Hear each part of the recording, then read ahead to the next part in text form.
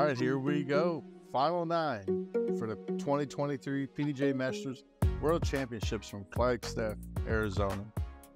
And then once again, we are at the Little America course. Our leader for every round thus far, Chris Smith, sitting at 29 under par. My name is Stephen Waits. I'm joined by Steve Boylan. Steve, you competed in this event. You made the semifinals. What are these players looking at going into the final 9 now? So right now we're looking at these final 4 players really trying to put a nail in the coffin, trying to win this thing outright. So you get Chris Smith, who's led it the whole way. What an amazing tournament he's had. Brian Schweberger, he's been in this league group. Ron Convers, is a multi-winner. And then, of course, you have the new guy coming to the group, Jani. Jani just really wants to see if he can make some, have lightning in a bottle. If he can come out really hot, maybe he can make this really interesting as well. But these guys all right, are the tee box is live. all capable players. Welcome to the final 9 of the 2023 PDGA Masters World Championships. First on the tee, from Wichita, Kansas, Chris Smith. Chris Smith up first. 261 foot uphill par 3. A lot of players are throwing either straight at it or hyzer for righties. And it's up on a platform. There are some rocks up there, so if you hit up there, you're typically going to stay pretty close. And Chris gets a little bit of a skip, but he's well within the circle. Next on the tee, from Tarboro, North Carolina, Brian Schweberger.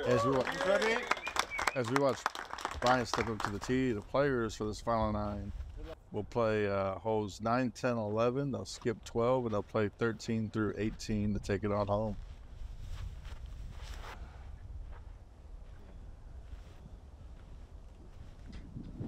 You can see the tuft of dust that comes up as Schweby's just comes up just a little bit short, but he's also well within the circle. Skipping hole 12 is no surprise. Hole 12 is one of the easiest holes in the course at 250 feet. It's similar to this one, so it makes sense that they cut that one out. As Ron throws, a little frustrated with that. You can see a little bit of Jani emotion from him catching the limb as he's heading up to the target. Jani, who he managed to stay 1 stroke ahead of Robert Ryan to make it to this final 9. Our only international player that we've had on coverage for this Masters World Championships from Finland, and that is a tough kick way out to the left. Yeah, it's gonna be some work getting it to land up on that target from probably not something you practice too often, being that far away, and has no problems getting up and down for that par. Knowing Ron, he's still thinking he can make this, and boy, he comes up really close. Chris now carrying a 2-stroke lead into this final 9. I mean, he's not running away from it as we've seen from other majors this year. Him and Brian really have a chance to battle it out here through these last 9 holes. And you can see that both these guys are really focused. They're taking their time. They know they've got a grouping or people following, and they have some fans out there, and I think that's fantastic to see that out there, especially at the MP50 level. And they're putting on a show. Just this first hole alone, 2 really nice putts, 2 really quality pars, and then these guys will move on to hole number 10. Hole number 10 does play pretty hard.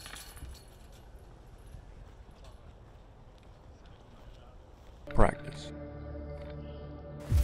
It's the difference between good and great. Distractions are obstacles. Eliminate them and see how far you can go.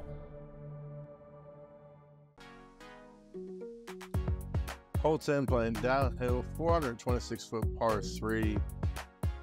Definitely a tough hole here with the trees and the valleys that you got to throw through as you're going downhill, navigating a basket It's going to set off to the right. It's going to play into Chris's forehand for sure. But as we've seen, the turnover shot from Brian has not been an issue.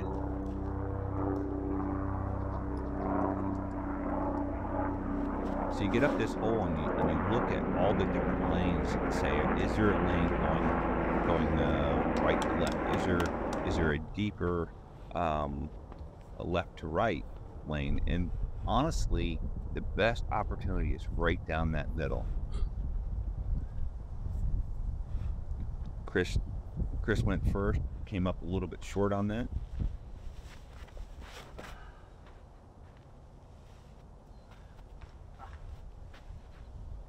Schwebby puts a little bit too much juice, catches the limb, drops him, so he'll have a long look at it. Ron's trying to go smooth, right down the middle. We've seen this from him last round. He puts it just outside the circle, and very well done. Beautiful shot. Jani going with the forehand. Pretty much a standstill forehand, 426 feet. That's a little bit risky, but man, this is working out really beautifully. Skips up, and he is inside the circle and looking at an easy birdie opportunity. Wow, what a shot! Gallery approved throw there by Jani. Jani has a strong following of the Finnish players following along with this card, as he's probably going to be the highest finishing player from Finland for the tournament here. So they've all come out to support him on this final 9 in all divisions. I mean, he's really put a show on for his country and for Europe overall. So great. Ryan with a bid from just outside circle 2 putt off the front of the basket, and now Chris, to save his par. Chris, it looks like he's feeling much more comfortable than he did at the beginning of the last round. So this is a great start. Schwebby, same thing. Monstrous drive from Jani. The standstill forehand off the tee, navigating down this hole perfectly. Step bigger gallery than normal. Yeah, good stop there. Puts it in.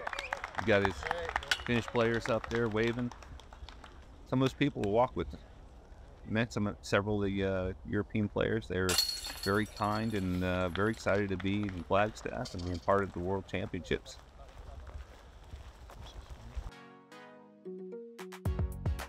Heading into hole 11, 570-foot par 4 with the dog leg to the left, right around this throwing spot right here. This corner is where you want to land a shot. Give yourself a look toward the basket that is sitting uphill from that landing zone. Fairly open area, fairly open hole. Just got to hit your lines. Any early trees before the corner can really take away your birdie opportunity. Jani to show us what to do after the monstrous bird on hole 10. He clips a little the cabbage on the right. He falls quite a bit short of making the corner, but he still has an opportunity to get up and down for that birdie. We'll see how he does. Chris, so smooth, so fluid. Throws that hyzer. He's got a pretty comfortable look at this. I talked about this in previous rounds, but Chris Smith and Brian here, they both are not the youngest, but 2 of the youngest competitors in this MP50 division. At turning just 50 this year, they both are looking forward to competing with each other for many years to come at these World Championships. And Steve, you too have an opportunity to be right there with them. So, this is what your competition's looking like for the next few years. Stronger and stronger every year. I might be doing that 55 here in about a year and a half. So.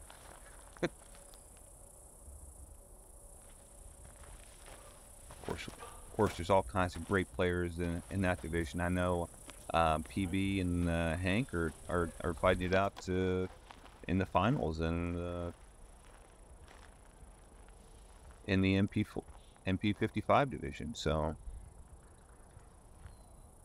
yeah. Speaking of the MP55, both those players taking one-stroke separation between each other going into the final 9. Patrick Brown, who had eagled the 18th hole at Thorpe Park in those semifinals.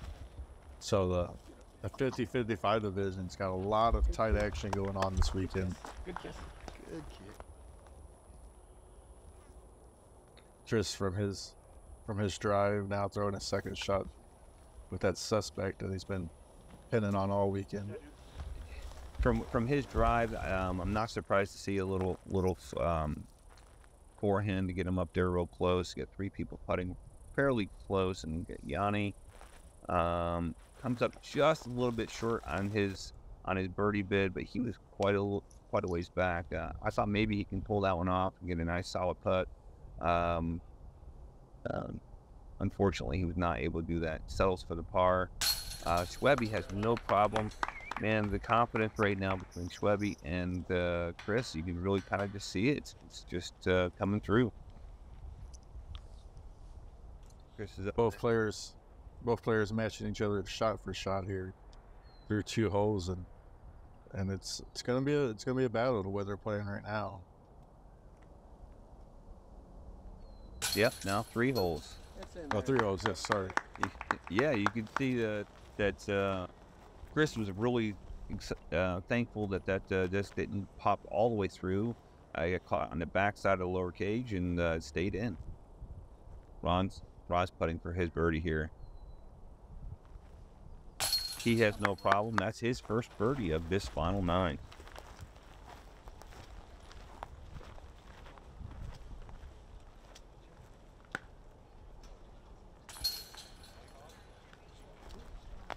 So as the players jump over hole 12, the short par 3, they head into this big par 4, hole 13 here at Little America. Fairly wide open, not the toughest par 4 on the course or in a tournament, but you do got to navigate over those hills. I would say this is one of the easiest par 4s, but it does have some distance, 620 feet. You really want to put one out as close, as far out as you can. So this really allows players to really throw some distance off of this, and if they can do that, they can really manage their second shot with a short mid-range or even a putter. So we watched Chris's drive. Chris went really quick off the tee there. I apologize for not catching that landing. He really got down there well in position. Brian the same, and now to Ron. All 3 players just lacing some tee shots. You get a little air bounce for Ron. He gets a nice distance. They're all looking in great position for this. Yanni's up next. He's focusing on this. Get out of it. Clips it. I was just saying. Wow. Same thing as yesterday. Yeah. I wonder if the nerves are getting to him just a little bit, or the wind picking up. Wind picks up. He threw that one a little bit errant as well. He can still get up and down for his par, but he's going to have to work at this. He's throwing his 3rd shot before we've seen anybody else hit their 2nd now, so needs to stick this close to not lose anything here. Comes around. It's well done. But he still gets there, so he's within a circle, has an opportunity to get up and down for his par.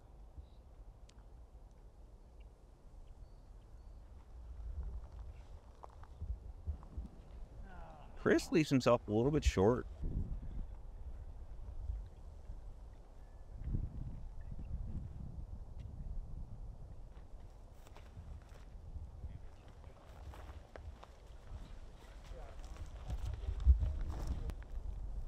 Ron puts himself within the circle. Webber, you can see Brian with a smash of the drive. What a beautiful drive. Just plays it up there, just short, so he's well within the circle. And then Kristen's got a little work here yet, so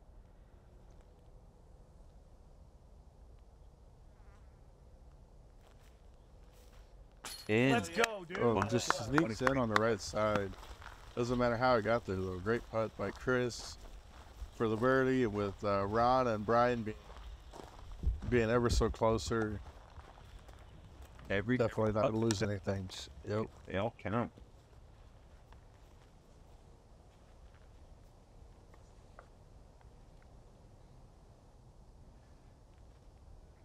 Ron hits his second birdie out of the last 2 holes, and he's on the board and trying to make a splash. And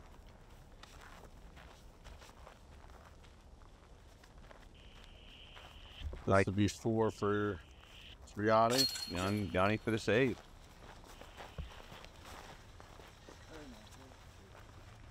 This was pretty open enough that if you hit something early, you can recover for your par.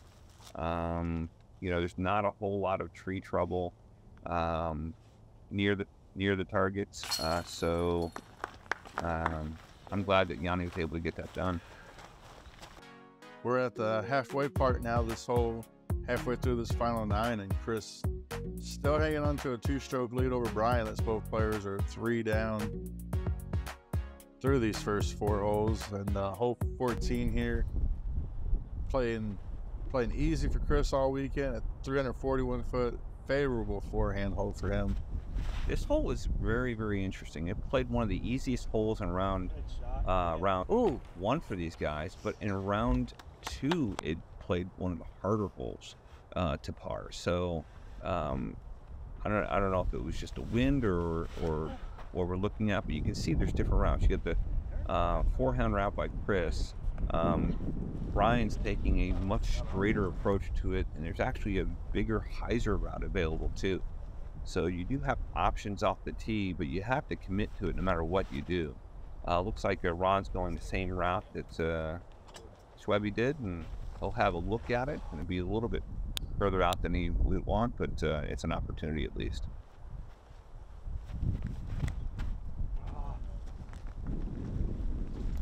The second time through, these players played in round 4, as you're saying. Just the whole course really played a little bit tougher for them. The wind is picking up, the heat was out there. We didn't see as many scores going 8 to 7 down as we did earlier in the week.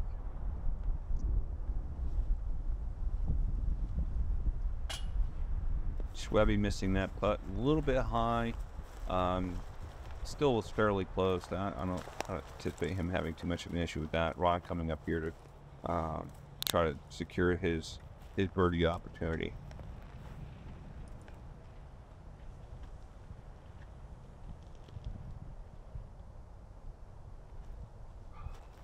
He's also a little bit high. Hits the flag. Doesn't know how that happens. Chris with birdie opportunity, real opportunity to take a commanding lead on this and anticipate good things. And maybe that wind is out there just messing with these guys just a little bit. Chris is now putting twice in a row because of the airball miss. Such a great drive too, almost putting it in for an ace, and that barely sticks in. Yeah, landing off the back of the basket. Yeah. But I mean, yeah, it's a made putt. Swirling putts here. You can see the flag blowing now pretty hard, so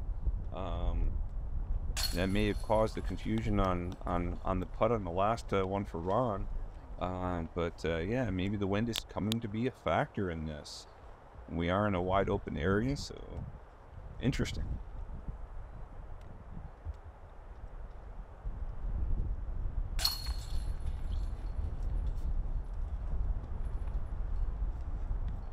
Jani and Brian clean up their pars here, and this is a rare star par for this league group in the MP50 division.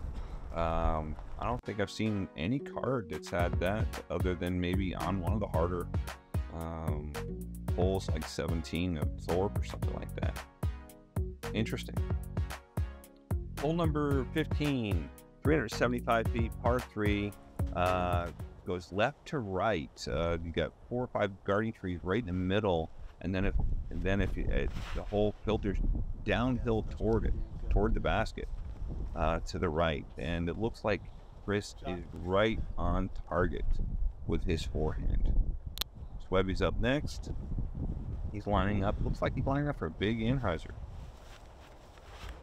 And he takes the Anheuser a little bit early. Misses the trees. And puts it just past the target. What a beautiful touch. Good catch, Cam.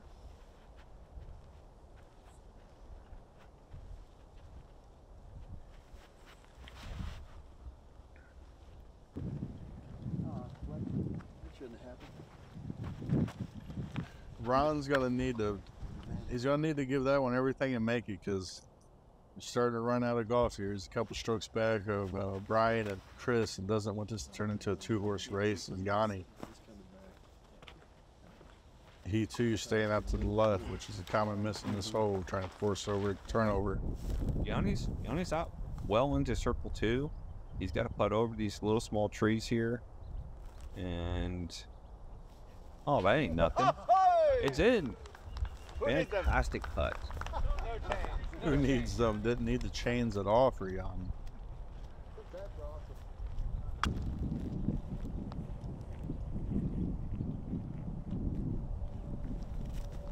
Ron gives it a pretty spirited run on that, and just comes up a little bit right. Chris got that putting stroke back, and he nails it. Webby's even closer to Chris. This is a nice little battle. Yeah, so with those 2 putts from Chris and Brian there, now they pretty much have a 6-stroke lead over Ron, and they've separated themselves out from the field heading into these last 3 holes. But shout out to Ron. This is 2 years in a row that he's made the final 9 for the MP50 division at the World Championships. He's definitely got the skills. He can do it. And that's why he keeps on doing it. I don't anticipate him relinquishing any kind of things to anybody else. I think he's going to be in the mix for a long time. Hole 16 here, one of the shortest par 4s on the course, and definitely a hole that if you can really throw something that gets out to the right, it's going to give you an eagle opportunity. This hole shapes up good for those. I think it shapes up really well for the righty backhand turnover shots that can fade back to the left. I think that's the best way to get down there close to the basket.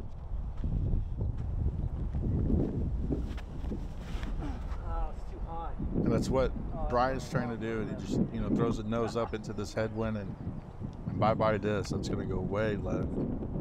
He's going to have that. He got so much distance off the tee, though, that he can still get up and down for that birdie opportunity. Okay. Jani's disc also goes a bit left.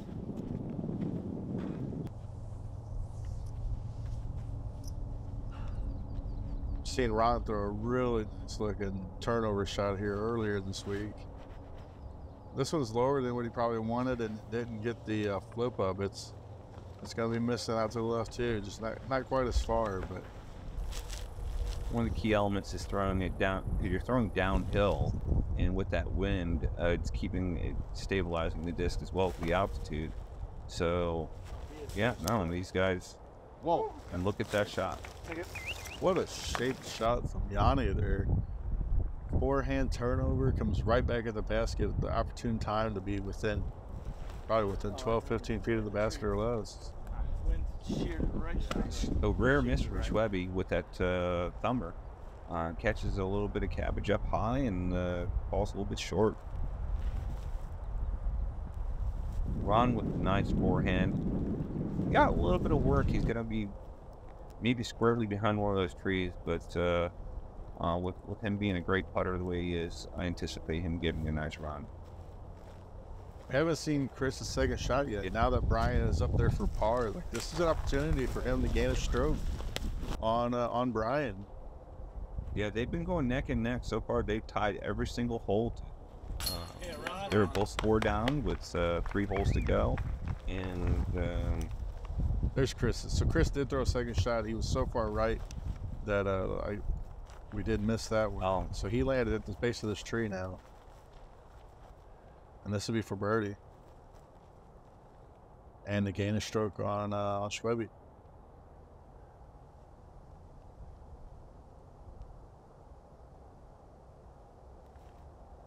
Just short. So 2 holes to go. Chris has got a 2-stroke lead. The guys are running out of time, so they really want to make a go of this. I mean, Jani looks like he's going to have his second birdie, but Chris and Brian are both at 4 down. Ron just went to 3 down with that birdie that he threw. So yeah, it's becoming a 2-horse race because you're just running out of holes, just running out of time. Yeah, and these 2 last holes, this one really plays into Chris's hand here. Hole 17, par 3. It's, you know, straight at the basket, but you want to go left or right of these trees to be able to get down there. Chris has played this hole 1 under for the weekend, so he knows how to throw it. He's had the par putt on round 2, and then round 4 he parked a forehand there, so he knows how to get there. Jani's up first. Throws a nice looking forehand. Yep. Gets up there, and he's got about a 25-foot putt, maybe less.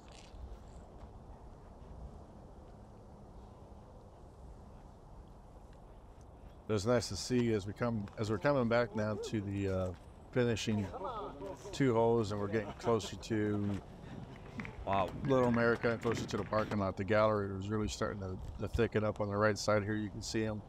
A lot of people came out to see this MP50 card. Ron Convers with the big helix and parked it. Another great shot from Chris. These guys are really playing well. Now it's on Brian to not lose any strokes. You assume Chris is in for sure for his birdie. Brian plays the big flex, the big helix, and he's going to be a little bit outside of the circle, but we've seen him hit these putts. It's definitely within his range.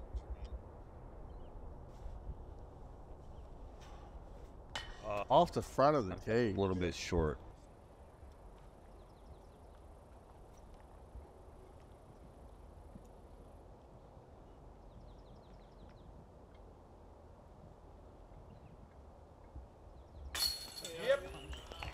Good putt for Jani, getting in for birdie. That'll take him to 4 down for this final 9.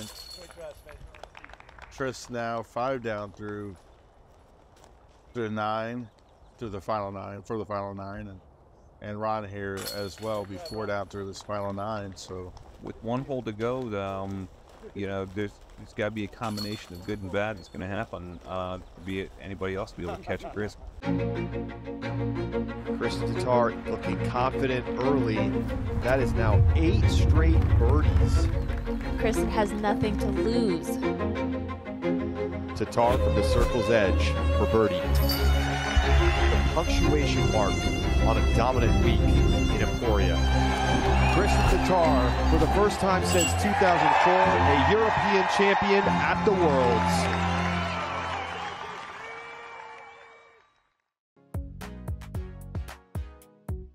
all right, hole 18, 1,093-foot par 5, final hole of this 2023 Masters World Championships.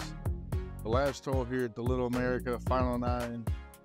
Chris with a 3-stroke lead. He's got a little bit of wiggle room going into it against Brian. He's got a 3-throw lead on Brian right this moment coming into the final hole. I anticipate that Chris is going to try playing safe. Brian may go for something here special, but you have 3 gaps to hit. You get the first gap off the tee, from left to right. If you can hit that gap and then turn around, and you still have 2 more gaps after that. So to get a 4 on this, you pretty much have to play it perfectly and be down the middle all throws. See you for another. Let's get her done. Yep.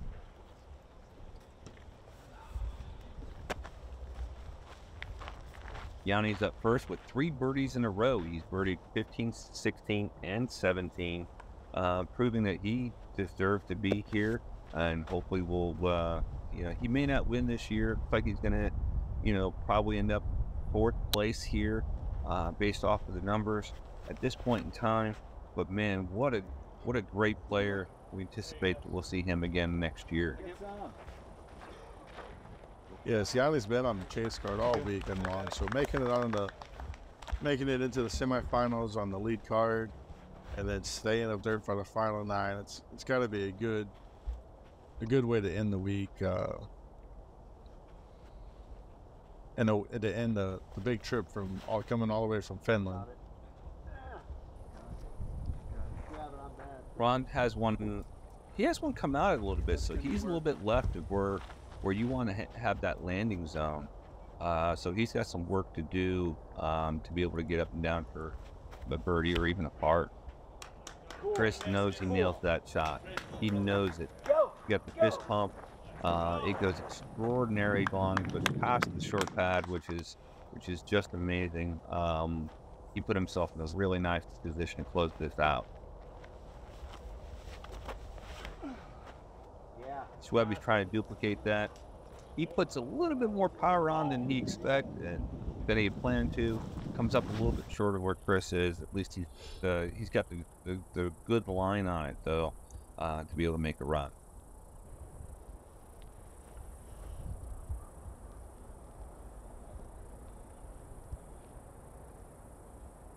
Ron does a really nice job of trying to get it back in the fairway, so you can actually look at the target and push it that way.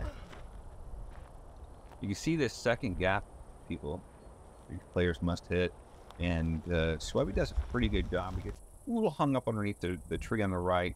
The tree on the right's definitely better than the one on the left. The one on the left goes all the way down to the ground, but he'll have some work to do yet.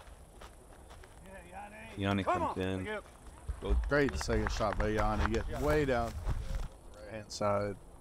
And he'll have a look there, possibly to get up and down for birdie from that point. Chris with just curing that first shot and says, you know what, I can do that again. Puts himself up in a really, really nice position. He's got about 150, maybe 200 feet to the target. And that's just for the 3. Ron still has some work. He had to go over these trees, trying to get that kind of ditch, get to the target from there was going to be pretty Herculean effort. He comes up a little bit short, but still in position to get a par. The tree on the right was a little bit easier to deal with than the one on the left, but you see Schweberger from the knee still throwing a very, very, very good shot.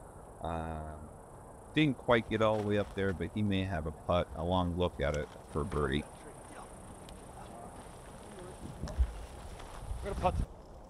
Jani has a very solid shot, maybe just outside the circle, and Chris is just like, all right, you know what? Yes, sir. I'm going to close this out by parking this final 18 on the third shot to secure a birdie. Fantastic! What a show!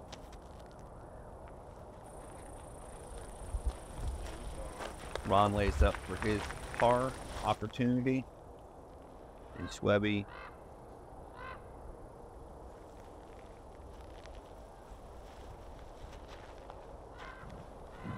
puts it up there close.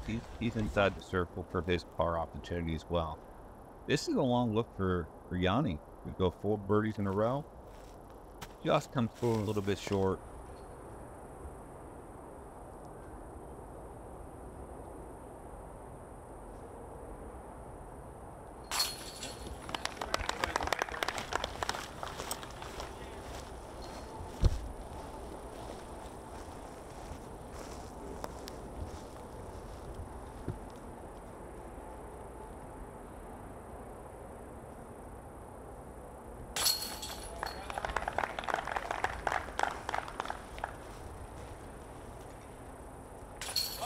So a good step for Chris here as we watch him finish out.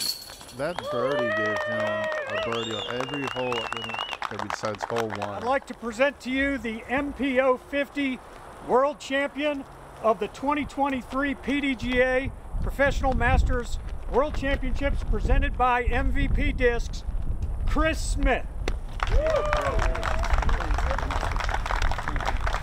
Oh, yes. Thank you. Thanks, everybody. That was a great time, man. so I don't know what to say. Thanks. Yeah, shout out to Bill Block there who gave him the award, and Steve Johnson. They did an awesome job for the tournament. It was great to see it back in Flagstaff. I had a lot of fun being out there filming the MP50 division. And yeah, Chris Smith with the win.